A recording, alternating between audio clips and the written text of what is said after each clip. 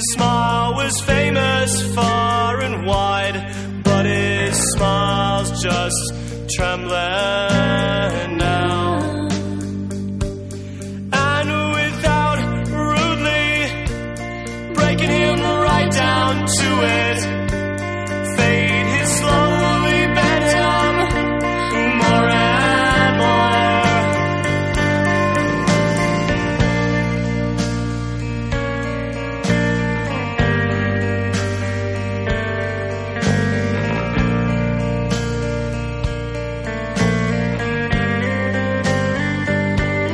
Had he been driven half mad by now, yet timing drugs could soothe him down to sanity.